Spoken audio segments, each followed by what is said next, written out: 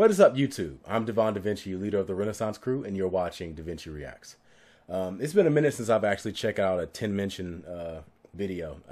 I still don't know if I'm pronouncing his last name correct fully. And I noticed that there's been a bit of a surge in people watching my older Tim Minchin reactions. And I don't know exactly what the cause of that is. It's happened before with other videos where I'll do a video and then like a year later, it'll start to pick up traction. And I don't know what causes it. So for those of you that have been asking and brought it to my attention, I'm going to be doing a reaction to a song called Cont, as in continue. Now, I'm pretty sure based on how Tim Minchin does his comedy routines and his music, there's more than meets the eye. So I'm pretty sure he's going to take this and combine it into a certain other four-letter word that will probably get me demonetized. Hell, me saying the title of this video is probably going to get me demonetized. But whatever, because I expect the video to get copyright claimed anyway. So joke's on you. You're taking money out of your own pocket, whoever owns the rights to this song. And yeah, I look forward to reacting to this because I don't really do a lot of comedy and music reactions a lot now, even though I do plan on getting back into them. But mainly it's because of the copyright issues surrounding them. But one thing I did miss from doing these types of videos is they are very good at sparking something that allows me to have a deeper conversation towards the end of the video. It's been such a long time since I've been able to do something like that. And I'm looking to see if there's other videos that allow me to have a conversation, especially in today's time when we need some type of conversation and dialogue to discuss issues that are going on around the world. I think that that would be extremely important. Now, don't ask me how this is going to add to that conversation because I don't have any idea what I'm going to be able to grab onto with this title. But let's check it out and see what it has to offer. If this video is edited in some way, like if the audio sounds funny or whatever else, it's likely because the video was blocked and I had to figure some way to get the video up. Now, with Tim Minchin, normally that doesn't happen. So hopefully it won't. Knock on wood. But let's see. This is Tim Minchin and his Heritage. I don't know what I was to say. Heritage. Tim Minchin and the Heritage Orchestra. Title of the song. Let's go. So yeah, this is a new song I've written. It's kind of a sort of jaunty swing number, and it's called Cont.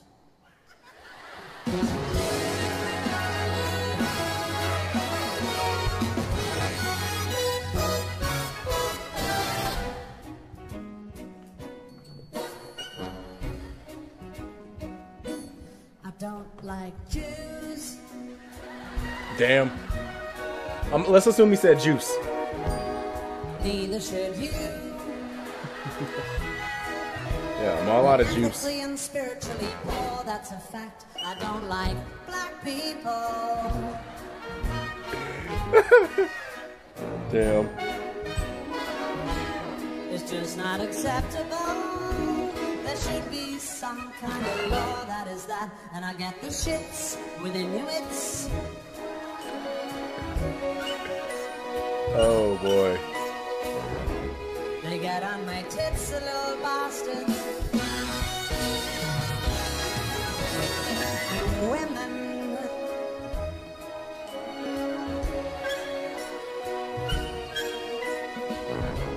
Just make me so mad. Does that make me bad? Am I bad? Is that bad? And the fucking Italians, I just cannot stand them.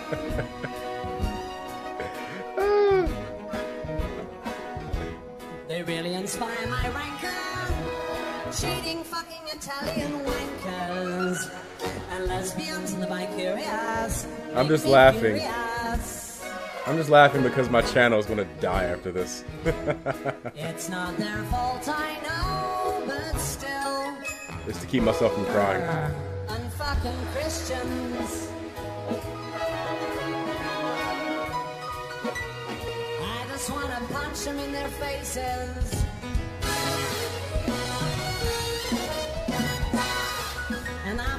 comfortable with Muslims on the tube. And I can't stand publicly breastfeeding mothers. And I hate gays who talk camply. And the fucking Chinese make me angry. Please, Tim Minchin, have a punchline. Please come along with the punchline. I hate the rich. I hate the poor. I hate bitches. I hate whores. I hate Africans. I hate Japanese. I hate the disabled.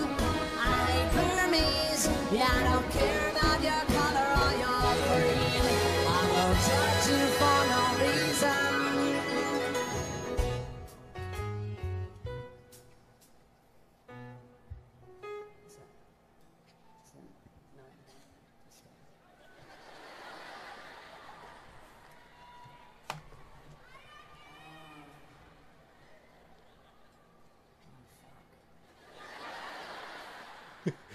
Sorry, it's the trouble with trying out new stuff.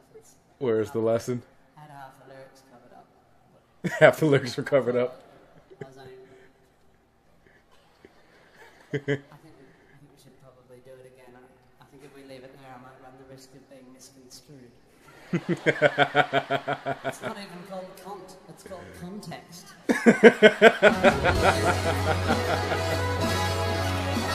So yeah, the first part of the song, without context, that sounds pretty bad. But let's get the context of what he's trying to say.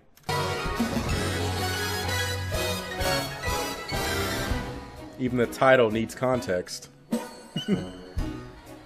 That's why I like Tim Minchin. I don't like Jews who make and distribute kiddie porn. They're ethically and spiritually right, that's a fact. I don't like black people who risk billions of other people's money gambling on future derivatives. This is not acceptable. There should be some kind of law that is that, and I get the shit. Doesn't rhyme though. Who find out what job I do and regale me with a racist joke or two. They get on my tits, a little bastard. That explains the giant pauses. Women for not holding the same views as them vis-a-vis career and mothering. Just make me so mad. Does that make me bad? Am I bad? Is that bad? And the fucking Italians, I just cannot stand them. When they take a dive in the penalty box, denying Australia its World Cup spot. They really inspire my rancor. Cheating fucking Italian wankers and lesbians in my curious. You have to let me know if that really happened. When their pride parade blocked the traffic flow. When my baby had asthma and had to go to the hospital. It's not their fault, I know, but still. And fucking Christians who lean on their horn when my wife is being cautious at an intersection. I just want to punch them in their faces. Although my anger is fleeting, I understand their frustration. She's a little too hesitant, and I'm not comfortable with Muslims on the tube who look over my shoulder when I'm reading. And I can't stand publicly breastfeeding mothers who smoke cigarettes while they're bathing. And I hate gays who talk camply during the final act of King Lear. And the fucking Chinese make me angry when they make sham erection potions out of the horns of endangered rhinoceros. I hate the rich who use their wealth as an excuse for bigotry. I hate the poor who use their poverty as an excuse for bigotry. I hate bitches who get rabies and try to bite babies. I hate whores who won't accept visa. I hate African racists. I hate Japanese homophobes. You need an American Express. Rapists. I hate Burmese cats. Yeah, I don't care about your color or your creed. I will judge you for no reason but your deeds. There you go. Context, ladies and gentlemen. Context.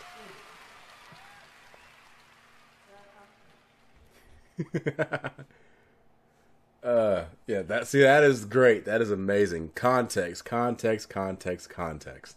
That goes with everything. And I think that I can actually have a bit of a serious conversation with this. Now, just know, if you get offended about what I'm about to say, I don't want to use the term snowflake, but you need to really, like get tougher when it comes to people challenging your viewpoints. Because I'm not going to say anything offensive about anybody. So if you get offended, it's not because I said something offensive. It's just you don't like what I say. So sit back and pay attention while I go ahead and talk about this real quick.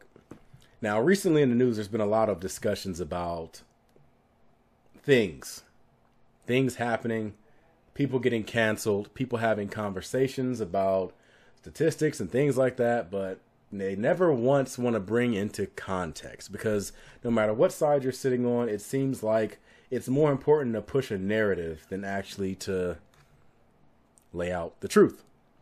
So, for example, I'm going to give you an example from both sides. And when I say both sides, I mean the left and the right of the political spectrum, by the way. People on the left. Recently, there was a story in the news about Wendy's. And people wanted to cancel Wendy's because I guess in the news article, it was about how somebody from Wendy's had donated money to a Trump campaign, which, by the way, if you want to cancel somebody for whatever reason you want, I mean, I think it's stupid, but you can go ahead and do that. I mean, I've done it too. I understand it's irrational. I've done it also. I've canceled HBO personally because of that bullshit documentary they did about Michael Jackson. But at the same time, I'm not going to sit there and be like, oh, everybody has to do it. That's just my decision. If you want to support them, fine, do it. So I'm not going to say, oh, you have to support Wendy's because of whatever decision they made. Like, it's up to you to decide that. I'm not arguing that. But my point is, get the context and get the facts before you make a decision. Now, when that Wendy's story went out there, people were talking about boycotting Wendy's because some franchisee made a donation to Trump's, either his re-election campaign or something.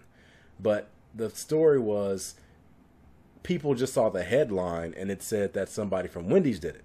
So people assumed that this meant like a higher up from Wendy's, like a CEO or something, and they wanted to cancel the entire restaurant. When in actuality, if you actually read the story and go past the headline, you see that it was just somebody that owned a few Wendy's restaurants. This particular person did that. Now, they are not necessarily tied to the organization of Wendy's. They just own some restaurants. It would be like if I went out and bought restaurants. I don't necessarily have a tie to corporate Wendy's. So my decisions don't reflect Wendy's as a whole. But because reading into the full story is too much, that's what people like to do. Now, on the right, recently I'm sure you guys have been aware of the protests that have been going on around the world in regard to the George Floyd murder. Now, it pretty much universally everybody accepts the fact that this was a heinous thing that should have never happened. I don't think there's hardly anybody out there that's talking about that. Now, there are some people that are trying to throw in George Floyd's character for some reason, and they use their defense like, oh, these people are trying to make him into a martyr or make him into a saint, when I have yet to see anybody do that. Somebody would have to point to me where George Floyd is being held up as like an example of a human that you should want to be like. The whole thing is just the tragedy of his death. That's all I've seen. So somebody have to point to me a spot where they're actually using him as a beacon of humanity. Now, but with that being said, whenever somebody has a discussion about the George Floyd protests or police brutality or police killing black men, women, children, whatever else, Black Lives Matter, things like that, you always hear counter arguments from people that will pull out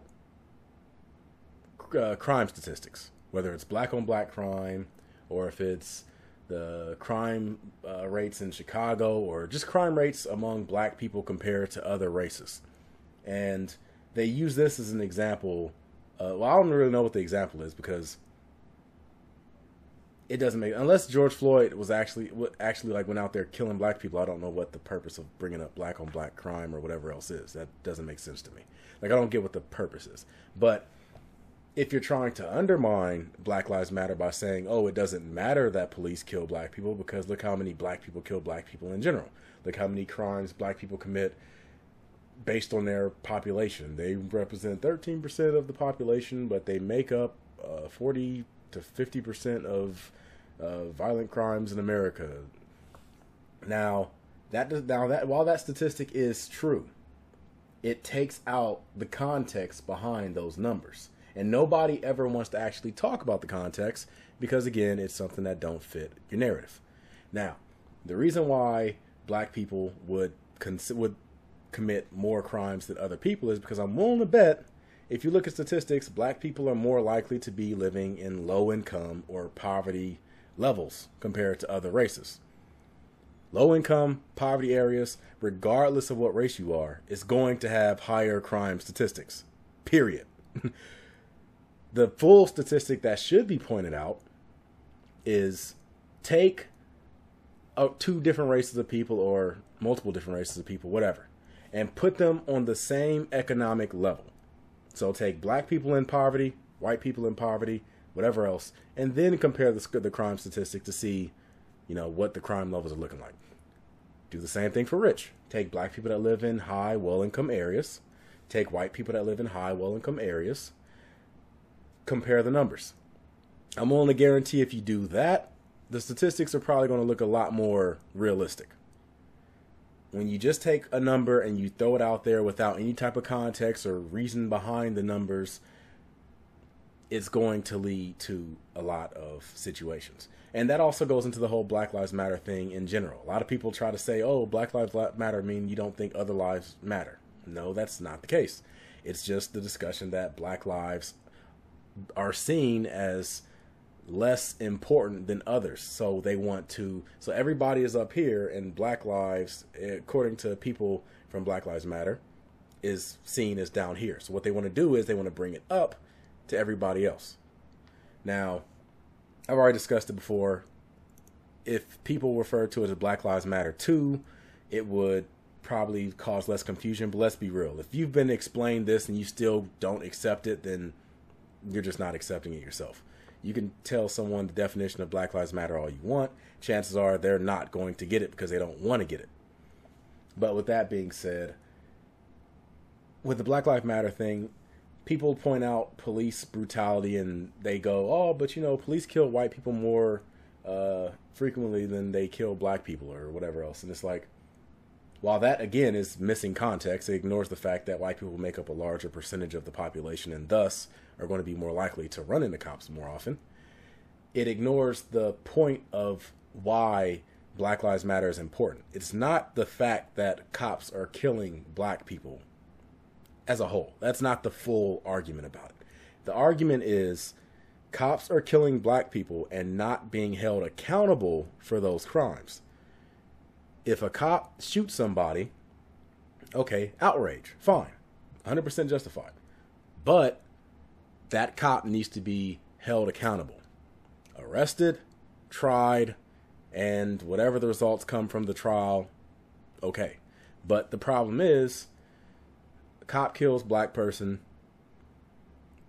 cop gets administrative paid leave. Or a vigilante, like the situation with the jogger. These guys kill this jogger, and instead of being detained, instead of being questioned, instead of being, treated as a suspect of a potential crime, they're let go. The only reason why they're even arrested is because a video comes out that was released ironically by the lawyers of those two people. And because it goes viral, that's what causes the police to go and arrest these people. From what I understand, that crime had happened 70 days before they were actually arrested. So we know that what they did was wrong because the police eventually arrested them. But the fact that they had to be held accountable based on public outcry is outrageous. If this video would have never came out, these people would have never been arrested and never would have had to answer for their crimes. The same thing can be said for the George Floyd tape. How many times does that happen all over the country? Not just black, but white, whatever else. How many times does this happen and the cop just walks free because, you know, cops are usually held at a different standard when it comes to other people. And the fact that you needed a videotape to come out just to be able to hold the cop accountable is disgusting to me. Now, don't get me wrong. I'm not against all cops. I'm not one of these people that are talking about abolishing police because I think that's a completely stupid idea. Now, should cops be required for all the situations that they're called for? No. There are certain situations that something else would be better. If somebody with mental issue is having an episode, should it be right to send just the cops? No. Chances are you should probably send somebody that is familiar with dealing with those type of situations, like a social worker or a psychiatrist or somebody that can, you know, communicate with the person. Now, should you have a cop maybe there as security that doesn't get involved unless it seems like they need to be involved? Sure, fine. But certain situations require what I think will require other specialists as opposed to just police. Call police in when there's an actual violent crime and you need to find and detain some type of suspect. That's when you should call the police. But yeah, now my personal opinions, and I've already told the context on both sides, context on anything. Bottom line is, discover the context before you make a judgment. That's something that is a pet peeve of mine. I recently did an interview where I talked about one of my pet peeves, and I discussed that my personal pet peeve was people taking the Michael Jackson allegations too serious, but that was actually wrong because it's deeper than that. That is something that gets on my nerves, but it's not just the fact that it's Michael Jackson or whatever else. What gets on my nerves is when people take something at face value without looking into it themselves. That goes into the situation with Black Lives Matter. That goes into the situation with Michael Jackson. That goes into the situation with conspiracy theories. That goes into the situation with Illuminati. That goes into the situation with like whatever subject that you want to talk about, where people will just take something at face value. That goes into the situation with Fox News, fake news, and internet news in and of itself. People will just read something and then just believe it without doing any type of research, without checking the sources, without seeing if the sources are actually valid. They'll see a meme somewhere and then just go off of it. And that's what I have a pet peeve with. The fact that people will just believe something and not just believe it, but they'll base their entire judgment on somebody on those beliefs. And then when it turns out that what they believe was false, they've been so invested in believing this batshit crazy thing, and their egos are so strong that they can't accept the fact that they were wrong. So they just double down on it. I hate the fact that when somebody gets into a discussion about something, their decision to believe you is based on how nice you are or how rude you're not being or something like the truth. And this is ironic because I'm about to be quoting what the hell is the Weasley dude's name? Ben Shapiro. Even though I've been saying this before I knew Ben Shapiro said this. Facts don't give a damn about your feelings. Period. If I tell you 2 + 2 is 4, but I call you a son of a bitch while I'm doing it, does that mean 2 + 2 doesn't equal 4? Because I was rude to you, you don't want to believe me now? Facts are facts. Period. And people will hear something on the internet, find out it's wrong from somebody else through a comment or whatever else, that'll give an actual source and an actual fact, But because they call him an idiot or something like that, they'll dismiss him like, you know what, screw it. I don't want to listen to you because you said this. And it's like, okay, so you want to be stupid or continue to be stupid because somebody didn't want to feed into your, you know, being nice, whatever. Now, don't get me wrong. You should always try to be nice with people on the internet, unless you have reason to not be. But the bottom line is, this is just how the world works. Now, you can be mad at somebody, but at the same time, still take what they say serious. Like I told you before about the whole black on black crime statistics, or the black people committing crimes at a certain percentage or whatever. It pisses me off hearing those numbers, but I can't deny those numbers exist. It's a fact. I was a Democrat for a very long time. Now I consider myself an independent because Democrats are spineless, but I was a Democrat for a long time. Truth of the matter is, the Democratic Party was the party that created the KKK and were the party of slavery. Now, there's context behind that, of course. Again, tied with this video. Look into it, but I can't deny that fact. That is a 100% fact that is undeniable. So, even though I didn't like it, I accept it. That's what happened. Like, it's just, the more people can understand context and accept it, regardless of how it makes you feel, is the sooner we can get around this whole fake news bullshit that's going around on the internet, where people want to throw that term around as if it just relates to what you don't like. The same thing with bots. People always calling people bots. Oh, you're a bot. Or they'll pull up how many followers you have on Twitter or some shit. Oh, you only have 2 Twitter followers and you created your account a month ago. You're a bot. Even though the person might have said something that is 100% true and could make you a better person from believing it. But because they said something you don't like, you'll try to find some way to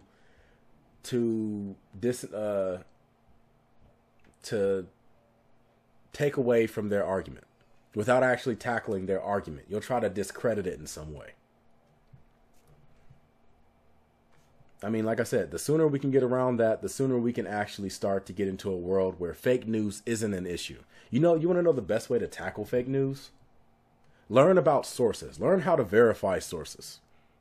Learn how to look up where a particular news story started.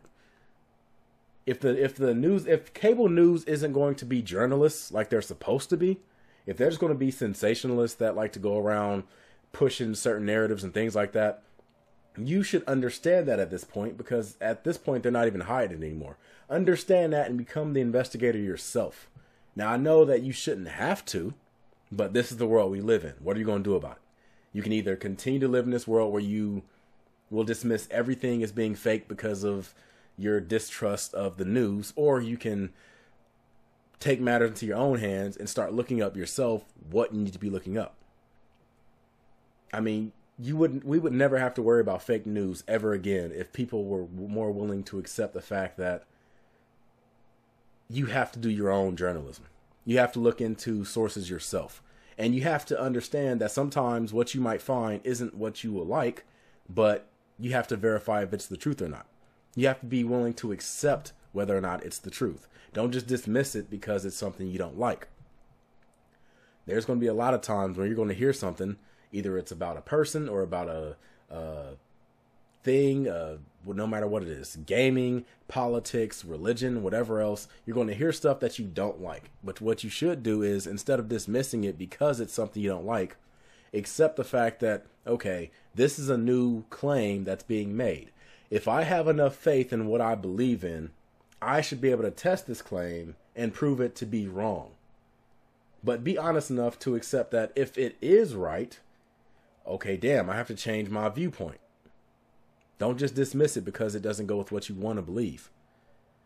Be willing to change with the claims that are being made. Period. Now, again, if you are offended by anything I just said, again, this is something that you need to check yourself. You're one of those people that I was just talking about that will hear something they don't like, even though it's something that could be true, and dismiss it simply because they don't like it. So there should be no reason you should be offended by anything I just said. Now, with that being said, I'm going to go ahead and wrap this up. I am Devon DaVinci. I hope you guys enjoyed this and have been a little more enlightened. If you want to join the Renaissance crew, all you have to do is hit that subscribe button.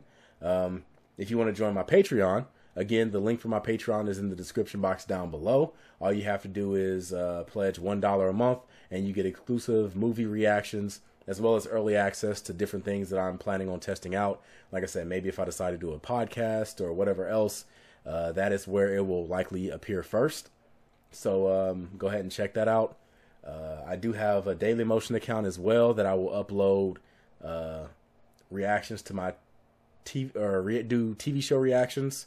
In case they get blocked on YouTube, it's likely that they'll appear on Dailymotion. And that's pretty much it. So I'm going to give you the deuces. I'm signing out, and I will see you guys later. Deuces.